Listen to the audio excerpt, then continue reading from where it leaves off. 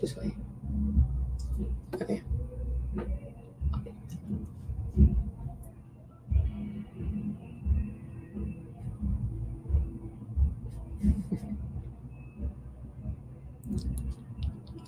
Hi, guys. These are always so funny getting started because I'm like, are you there? Are you there? Welcome to just album release day. It's so exciting. I've seen all of your messages and posts about the album, and it seems like you guys really like it, which makes me so happy. And I had asked earlier in the week on my Instagram for you to submit your questions, and we were going to do 29 questions live. So that's what we're doing. And my team and I have gotten 29 questions together that I'm going to answer, and hopefully it's yours. And I also want to let you know that at the end of this live stream, be sure to stay on this link because you're going to get exclusive content from behind the scenes of being in the recording studio, recording all of this music. And it's pretty awesome. So we're going to get started. My first question, they're kind of like in little segments, I see. So the overall project, here are 8 questions about that. Sarah loves CP. How did you come up with the name Written in Stone? So Sarah, I wrote the last song of the album, which is called Mean It This Time. And in there it says, when I say forever, I want to write it in stone.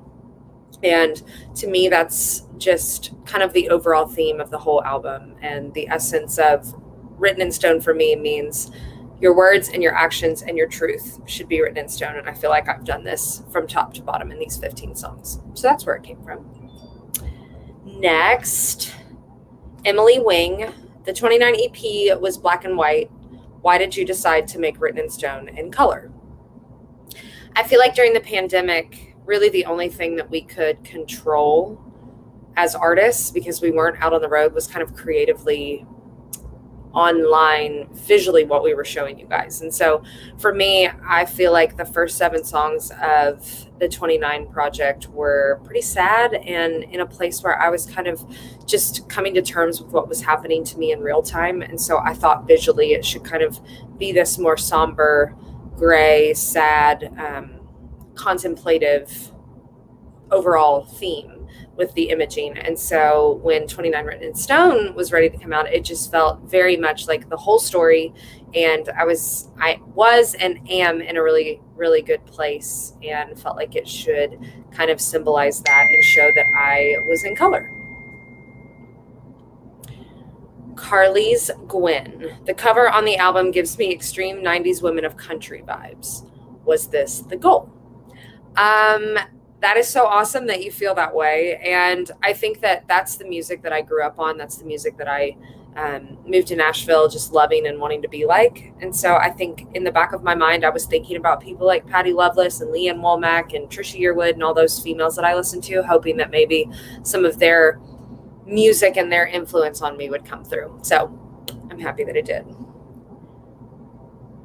Brittles with a lot of S's. When did you know that the album was finished? I think it's really hard for me to explain this process. It's been like nothing I've ever done. This is the first time that I've written every song, and I feel like I was writing them in real time. And I just knew. I don't know how to explain that. I kind of started to have holes that I felt like I was filling, and somewhere in there I just realized maybe I had one more song to add, and then I finished it or something. I could tell that it was finished because I felt like in my heart I had kind of word vomited everything about this scenario and this time in my life. And so it felt finished. Jiller Win 31. Did you always know 29 would become a larger, more comprehensive collection? No, I didn't. I remember in the beginning of the pandemic when we made the decision to pivot off of my sophomore album, my label head, Scott Borchetta, he had a conversation with me, a very honest conversation. And he said, I know that you're the type of artist that's going to have to write about what is going on in your life. So I want you to go do that and we'll figure out the rest. And he gave me that creative freedom to just go and make this project maybe nobody was ever going to hear it. Maybe they were. We weren't really sure, but he knew I needed to write it. And in return, I just felt like fans and everyone got to know me so much better. And we had such a deeper connection that it inspired me to keep going. Tyler Miller, 14. When will the vinyl of the new music come out? That's a great question, Tyler. Does anybody on this bus know? It's pre-ordered on Walmart right now. At Walmart? It's pre-ordered on Walmart.com right now. Yeah, you can pre-order it. So you could go pre-order it right now, Tyler. The Edster. How fun was it writing with Shane and Josh? Oh my goodness. So Shane McAnally, some of you guys watch Songland. He is on there, and that's his show. And Josh Osborne, they've pretty much ruled the country music radio for the last 5 years. They produced this album with me, and it was just so much fun to get to write with two people that loved 90s country like me, but also are just absolute geniuses when it comes to the writing. It's just crazy. I feel like I'm a better writer from writing this album with them. Jakeson Him. What do you want listeners to take away from this album? Well, I think that I laid my entire heart out of being faced with something that I never wanted to face or be faced with. And I decided, instead of running from it or shying away from it or acting like it never happened, I decided to walk through it. And with all of that came a lot of different emotions, but I now stand here today, as the album's coming out, a better, stronger, happier person. And it's because I chose to walk through a scenario that maybe wasn't what I saw coming in my life, but it is what it is. And I decided to learn from it and not let it defeat me. So if you're on a journey, I hope that that's what you get out of this, and you feel understood, but also can see that there's good in sometimes the things that are the hardest. Okay, touring. 3 touring questions. Carly's Gwen. Do you plan on touring to Canada again when it is allowed? We miss you. Oh my gosh, I love coming to Canada. My band loves coming to Canada. We talk about that a lot. So I promise you, as soon as we can, we will be back. Promise. Courtney Kramer, 24. Would you consider doing an acoustic tour for this album? It's very funny that you say that, because we are going to do this a little different. I'm a big storyteller. If you've ever been in Nashville and seen me play at places like the Listening Room or the Bluebird, or even come and see me at the Opry, you know that storyteller side of things is very important to me, and the musical side of things is very important to me. And so since this is like my first little tour, and this album is so special to me and is my story, we're going to do something a little different. So you're just going to have to come and see it. I announced the tour dates today. Go check it out. Come make a road trip out of it. Please come see me. Driven gas thing? It's probably wrong. Hi, Carly. Will you have any signed copies with you on tour? Of course I will. And if you come and see me, I will sign it for you. So you just have to come see me. I'll sign whatever you want me to sign. Song specific. Jessica Bonson. Which song was the quickest song to write? That's a really good question. I think that 2 that I remember being super fast were the last 2 of the album. I went on a beach trip at the beginning of the year with 3 people that I love so much: Jordan Reynolds, Jordan Minton, and Emily Shackleton. And we wrote Mean It This Time and All the Whiskey in the World in the same night. And it was like we were drinking wine and in our feels, and we almost couldn't write those songs as fast as they were happening. So they were both really fast. It was a very productive writer's trip. Colin Dibbs Kels. It's a large name. What is your favorite line from the new songs? Oh my goodness. I think a lyric in Easygoing. Roses hide thorns, devils hide horns. Guess I finally saw yours. And if you looked on my Instagram, I just released that I'm going to have some new merch. And that's one of the lyrics on the sweatshirt and the t-shirt that I designed with my merch connoisseur, Sydney. If you guys follow Carly P Connect, she helps design a lot of things, and she's sitting here and she's awkward and feels stupid, but she has such a vision creatively and is helping me make my merch cool. So thank you, Sydney. Erica Locious, probably saying that wrong, sorry. What song was the most fun to write on the album? Diamondback was super fun to write just because it's edgy and it's quirky and fun. It made me feel like Natalie Maines of the Chicks in the best way. And also Easygoing was really fun. I think those two sassy moments were just super fun. JLim018. Which song from the album are you the most excited to play in front of people? I am so excited to have an album that I am so proud of, top to bottom, every single song, all 15 songs, that I just want to bring that entire thing to you. So when you come to the 29 tour, you will hear every single song from top to bottom off of the album. And that is just so exciting. I can't wait. Marley Ray 3. Who came up with the line, whiskey in the water, bourbon in the blood, and Dear Miss Loretta? Love it. You know, these songs were written kind of a while ago. Some of them. Actually, Dear Miss Loretta was written during the period of the first half of 29, but we just didn't really feel like it was right yet to put it on that part. But I wrote that song with Shane McAnally and Brandy Clark, and we were just talking about my Kentucky roots. So somewhere in there, somebody said that. I'm not really sure, but when you write with the two of them, it's bound to be good. Ashy Cole 512. What was it like getting to sing with Patty Loveless on Dear Miss Loretta? Oh my gosh. I'm a huge Patty Loveless fan. If you remember when I put Next Girl out last year, it was, my slogan was, what would Patty Loveless do in 2020? And she's become a dear friend, and just getting to hear her voice on a song with me, on a song that I wrote that's so special to me, was like mind-blowing. It felt like I was singing with my sister. Madeline Walker, which song was the most healing? I feel like they were all healing in their own way. I think that getting to the place of Mean It this time, where I was hopeful and excited about my future and kind of gave myself grace and less feelings of being ashamed or embarrassed of my divorce, and being excited to find the love that I deserve, that was like a very special moment for me. I don't know how to say this name. Renhula Kev 13. We'll go with that. Which track do you consider to be the most vulnerable? Oh my gosh. I mean, I feel like this whole album is so vulnerable, but probably 29. I lay it all out there in that song, and I remember when we were writing that song being a little bit terrified of it, but also felt like it was necessary. So that one. Lassie 1616. Which song are you most excited to make a music video for?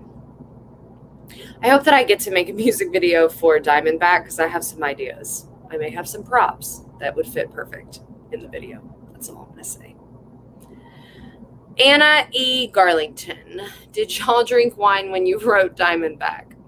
We should have, shouldn't we? We actually didn't, but that was a super, super fun day of writing. And I'm so proud to have a song with Kelsey on this album, and that was just a fun one to write. McQueenie B. How did the song with Ashley McBryde come about? I have always loved Ashley and loved her music and loved her voice, and I've only asked two of my peers to write with me, one being Luke Combs, and we wrote I Hope You're Happy Now. So kind of worked that time, and Ashley, and we got in the room and just kind of started figuring out what kind of duet could we write together, because we both wanted to write a duet, which made me really happy. And we just landed on this story of two women who are burned by the same man, and how sometimes both people can be so innocent in their feelings and kind of have this realization that they both have been duped. Mick, okay, this is life, career, and being 29. McGuro XO. I'm about to be 28 and single. How do you own it? Oh my goodness. Let's see. I think that you have to trust whatever.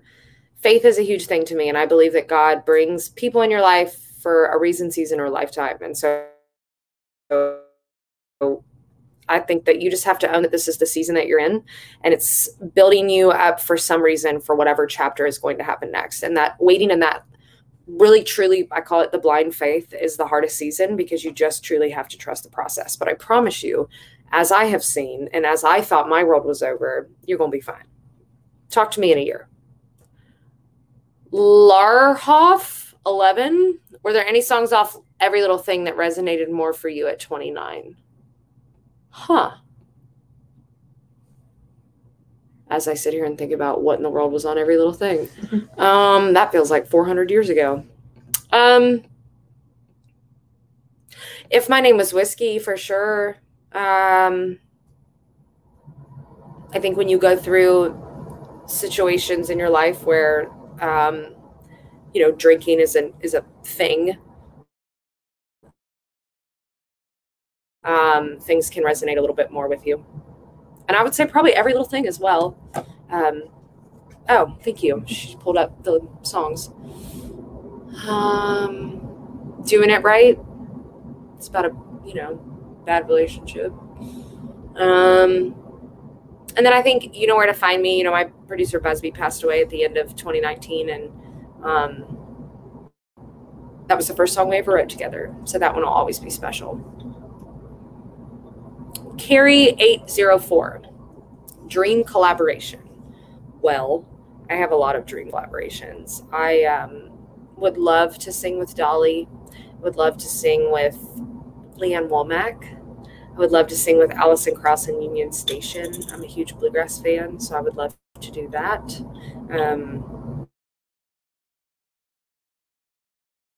Those would probably be my top 3. I'm about to sneeze, and I'm so sorry. Thank you. Sorry, guys. I have too many hair products in my hair right now. Emily Wing, what does becoming an Opry member during this time in your career mean to you? Oh my goodness.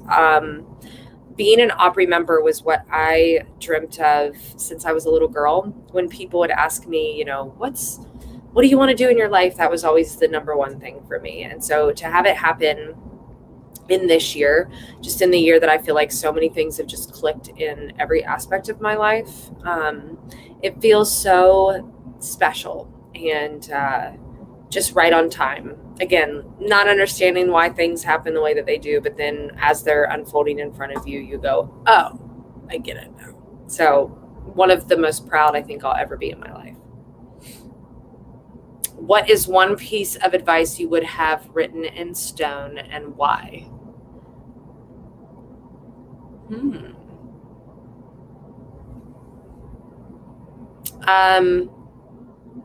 I think trust your gut and take your time.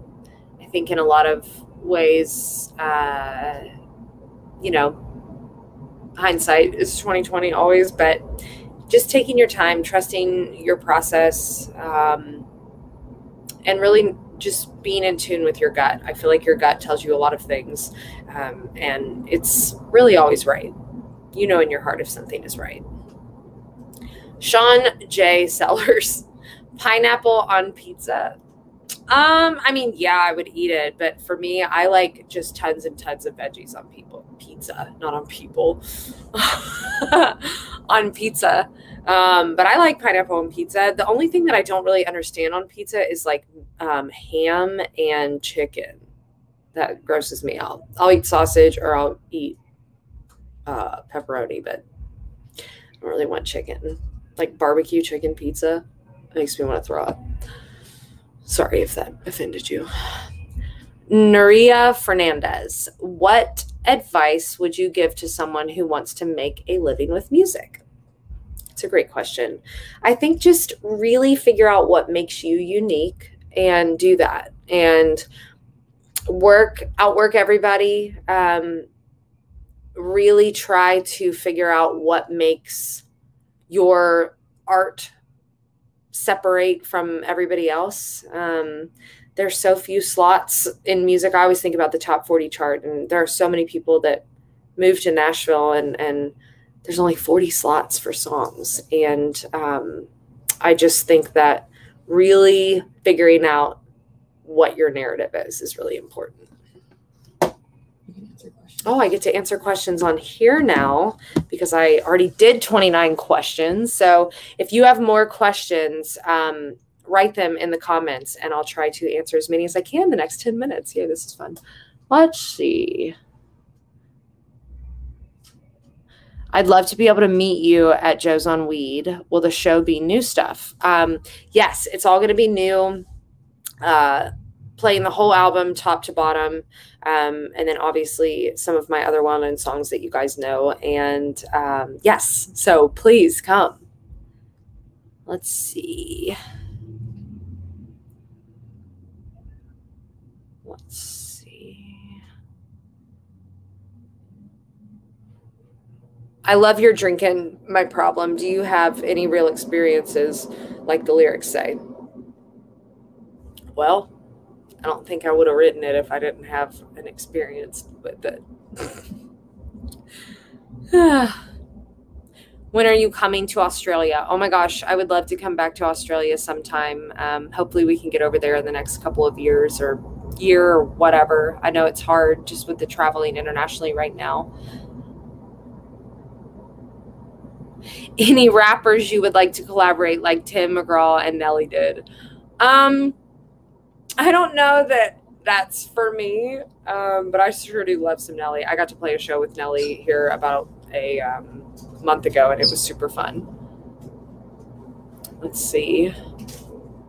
How did you decide on the track listing order with the full album? I wanted to take you on the journey and kind of reimagine the 7 songs from the EP and put them into this album kind of almost in real time from start to finish of my story.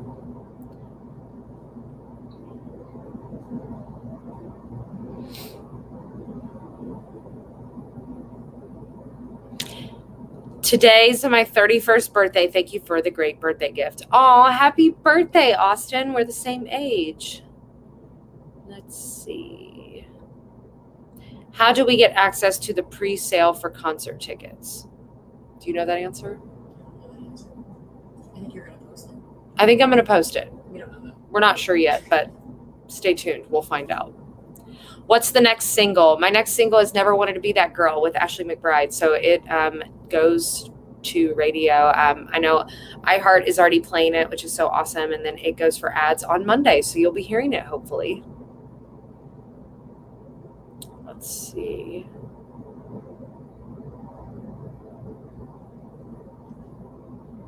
Why is Next Girl not on country radio anymore? It ran its course. It ran its course. It was a hit for me and I'm so happy. And now I'm excited to move on to Never Wanted to Be That Girl. Let's see. I was wondering, when will American Girl come out? I'm curious before Basic Training. I'm assuming, I will be posting the pre-sale code on Monday. So there you go for my tour for tickets. Told you we'd find out. American Daughter, I assume, is what you're talking about. And that probably will not be out for a while. I hope that it's on a future project though, because I do love it. Phenomenal album. My only question is what's next? As you set the bar so high with this one, that's a long climb out to do it. Oh my gosh. I'm not even really thinking about the next album right now. I haven't written a song since I finished 29 written in stone. And I know that I just need to go out there and live a little and it'll come to me. I fully believe that. What's the most fun part of being on tour with Lady A right now? So today we're in Irvine, California with Lady A on the What a Song Can Do tour. And I love Lady A so much. They are 3 of my favorite people in Nashville and have been longtime friends of mine. And I think my favorite part is getting to go out and just kind of be a fangirl. We go and watch their shows quite a bit out front and just sing along with everybody because I'm a huge fan. Happy birthday to Nicker, wherever you are. What male performer would you like to do a duet with? I would love to sing with Chris Stapleton. I think he's awesome. Blake Shelton. I got to sing with him on tour when I was out with him, and he was amazing. Does Sydney do marketing for you as well? I mean, yeah, pretty much. She kind of does everything for me. Last night, she fixed my hair if you watched our socials. Do you take Dolly with you on the road? I'm assuming you mean June. June is not on the road with me because June gets a little nervous. She's got a little bit of anxiety for the bus. But hopefully when she's only 1.5 years old, so she's still in the puppy phase of life. So hopefully when that calms down, she can come out because I miss her. Oh, Diamondback is my new anthem, doing Divorce Together. Get it, girl. I see you and I feel that.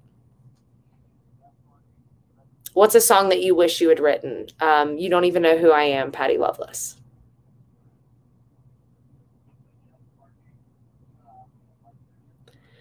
What song took the longest to write? That's actually a really good question. I think 29 was a couple of sessions, and Next Girl was a couple of sessions, just to kind of fine tune it and get it right, because we knew those were 2 songs that were super important.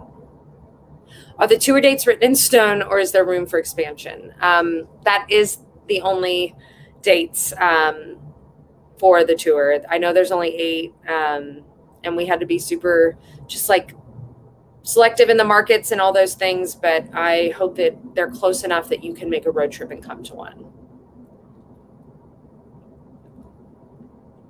Are we going to get a music video soon? Yes. I'm shooting it very soon.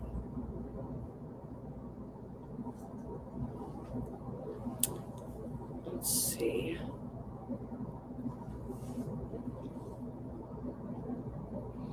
You wrote with Kelsey and Luke Combs. Would you collaborate with them too? Of course I would. I would love to. I love both of them as artists too. Favorite song to play? I really love to sing Shoulda Known Better in my set. And obviously, I hope you're happy now. Are we going to get a deluxe version? I just gave you 15 songs. Let's live with those for a minute.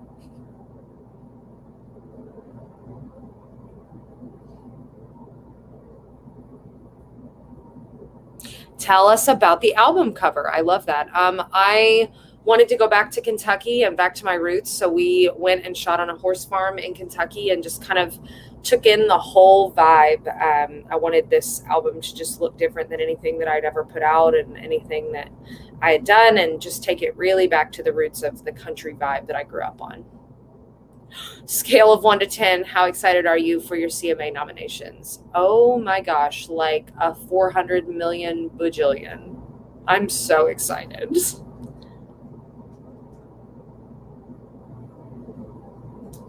Would you duet with Lauren Daigle? Oh my gosh, I got to meet Lauren at an event and she is the sweetest person. I would love to. I love her music.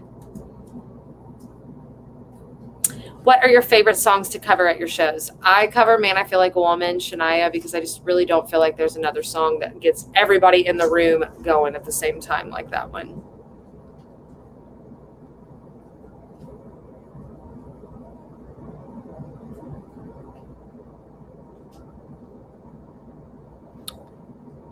Let's see. I have 1 more minute. Let's see. Obsessed with the album art. Thank you. Favorite bar to go to in Nashville? Oh, I like Mother's Ruin. I like margaritas at Butchertown Hall. I like Barcelona for wine flights. I like, what else do I like? LA Jackson. Tell us about being on the road and what are the pros and cons. Okay, this will be my last question. The pros are that I get to come and see you guys all the time and that we get to travel around doing what we love. The cons would be there are 10 of us on this bus at all times. So I travel, thankfully, now with 2 girls, which is nice. But it gets a little hard living with a bunch of boys, right, girls? Yes. Yeah. Just gets a little smelly when it's hot outside. And then I just have a lot of stuff. And so finally they gave me the back bedroom, thankfully, because I can just throw all my stuff in there. But it looks like a tornado went off. So it's just a lot of people in an enclosed space, but we all really love each other. So it goes well. And then the last question, I saw red or white wine. Red all the way. But I don't discriminate anymore against wine or white wine. The pandemic helped me to just acquire a little bit of a taste. So guys, thank you so much for hanging out with me. And remember to stay on here because you're going to get exclusive content from the making of the album, and it's super cool. So I hope I get to see you guys on the road. Thank you for all the love today, and thank you for your questions. It's awesome.